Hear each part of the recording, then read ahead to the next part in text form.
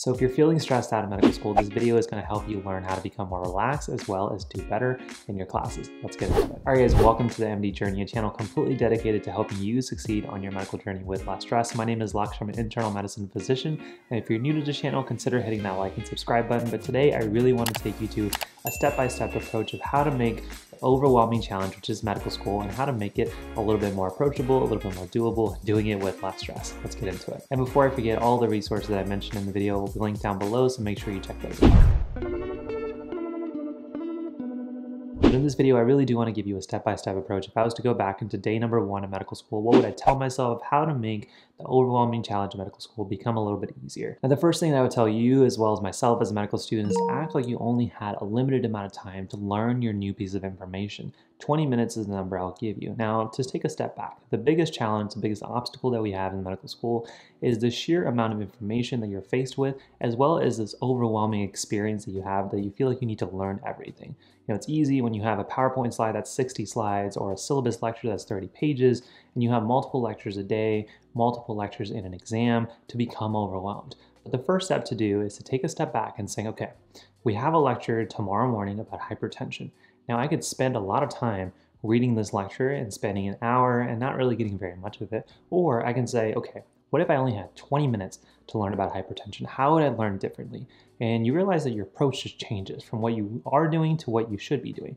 A good example is if you realize that reading a syllabus and 20 minutes is not going to be able to teach you about hypertension, it's probably not the thing to do. Instead, if you said, well, maybe instead I can watch a YouTube video where somebody has taken the time to take all of the information about hypertension and put only the high yield information into one small 5-minute to 10-minute video. There are plenty of examples of YouTube channels and resources on the internet where people have been able to take very complex and high yield medical topics and put them into 5 to 10-minute videos. So why not start watching that? Simply watching 1 or 2 of those videos in the span of 20 to 30 minutes, you'll be able to get a good understanding of all of the topics. Essentially, you'll be able to understand the forest from the trees. Now, if you can spend 20 minutes the day before a lecture understanding the high yield topics of hypertension by watching a video on like osmosis or online med ed, you'll be able to then go into lecture and being able to decipher, what did I hear in those lectures that were truly high yield, and what type of material am I now also hearing from my professor that should be considered to be important? Now you're already finding yourself in just a short 20-minute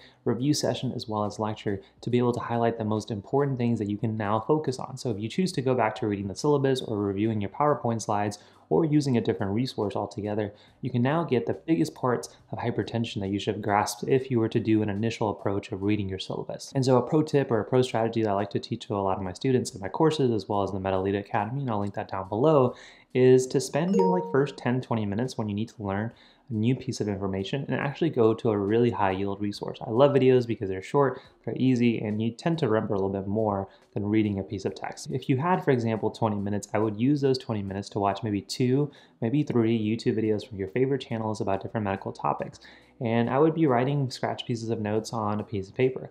Now, after I watch those 3 lectures, I want to see how much of hypertension or whatever lecture I was learning about can I summarize on one page without any reference. So you could use, for example, the back of that piece of paper you were taking notes on and try to see, can you create a high yield lecture about hypertension in maybe 5 or 10 minutes. And this doesn't have to be good handwriting or to be your reference for hypertension, but instead it's a quiz, it's a test to see how much of the high yield information that you learned over the last 5 to 15 minutes can you now put on a piece of paper and basically reciprocate. And it's a very effective form of learning and active recall that you can do immediately after learning a new piece of material. And if you compare that to the typical style of learning where we read the syllabus, spend an hour doing it, and realize I don't really understand this very much, this is so much more effective. And so to summarize this tip, pretend like you only have a very limited amount of time to learn something. 20 minutes is a great example, and this can be for your class for the next day or for a rotation. Then focus that time on going to a very high yield resource like a video or high yield text, and then finally ending that session with some form of a review like we talked about of trying to reciprocate the high yield information on a blank piece of paper. Now, if you start using this approach, you'll find that your medical learning, your understanding will be a lot more easier and stronger in terms of your foundation compared to the rest of your peers, because they're trying to understand the forest and the trees at the same time, but now you've understood the forest. You've had 2 or 3 lectures where somebody has been able to tell you this is what's important about this topic.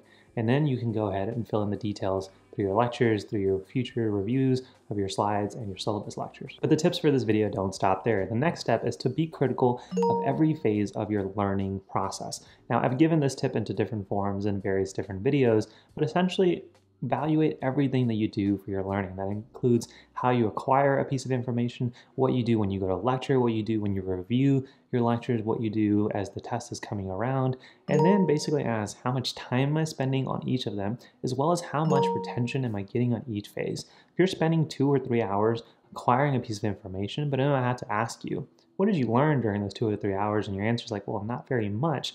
Then you need to take a step back and say, I need to either make this more effective, potentially shorter, or do something completely different to make sure I'm getting the retention during that short piece of time. In a similar way, if you're going to lecture, if you're watching lectures, ask yourself in that hour and a half session, how much information am I retaining? How could I make myself more active? How can I use this time to be more effective? As we start to get a little bit more specific, a little bit more critical of everything that we do, you realize one of two things. One, the thing that you're doing is probably not necessary and you can completely remove it. Or two, you may be spending more time than you probably need. So a very common question that I ask a lot of my coaching students in the Medic Night program that'll be linked down below is, if you had a 2-hour session that you're normally spending, what would you do differently if I forced you to only do 1 hour? What if you had no ability to fit 2 hours of studying and you only had an hour to do so?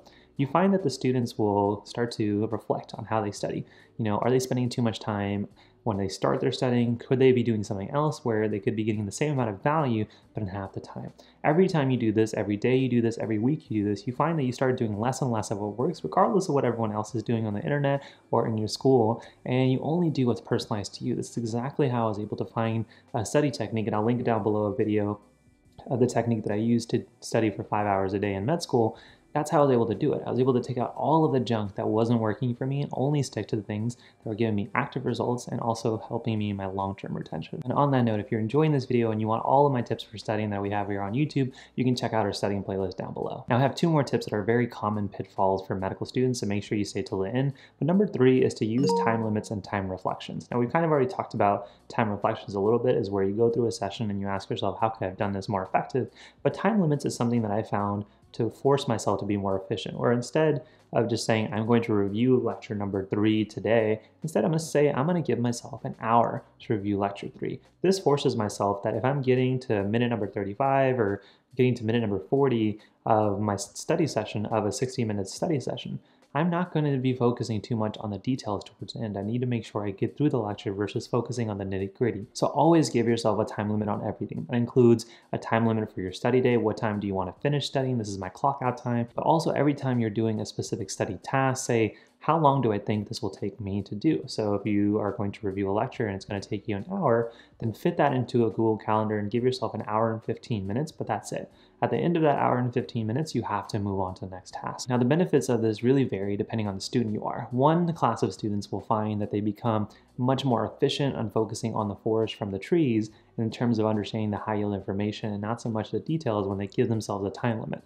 On the other hand, you find students who still love to learn the little pieces of details, and they'll get through that hour and 15, but then they're like, well, I need to switch, but I've only done 25% of what I should have done. That's a very good highlighting and kind of slap in the face of saying either my technique isn't working or I'm underestimating how long I should be spending doing this. And it forces you to adjust your study schedule and look for different techniques that you can do. So always make sure you're adding time limits to each task as well as each day, so you can quickly then take a step back on a daily and a weekly basis and saying, where could I have been more efficient or where do I need to make some changes? Now, the last tip is probably the most important, and that is that it's not about perfection. Instead, it's about gradual understanding. The biggest issue that I find in medical students is that there's this fear of what happens if I don't study this little piece of detail and it shows up on the exam. I want you to take a step back. The ultimate goal is for you to be able to take care of your patients in whatever field you choose. If it is a small piece of detail and you think that it may not contribute to the care of that patient, then it's usually a good idea to instead, again, focus on your foundations, focus on the forest from the trees, and next time you review it, focus on the details. Every time you go through a new piece of repetition, you'll find that you'll be able to collect those pieces of details, but it ultimately won't matter for your ultimate goal, which again is to take care of patients. Once you get comfortable with this fact that you won't know everything the first time you do it, the second time or the third time, or even when you're in my shoes and actually as a practicing physician, you feel comfortable of being able to learn every piece of information, every topic in a way of what's the most important thing I need to know to be able to provide adequate patient care. And every time you find yourself uncomfortable, then you can go ahead and review those little pieces of details that are important to connect the dots. And so to make this tip a little bit more practical, I want to share an idea that I call my list of unknowns. And basically, if you start a new topic, if you are going into your cardiology block and you know nothing about cardiology, there's probably going to be 1,000 different topics that you need to know for your exam that you have no idea like how to even start, and it's overwhelming.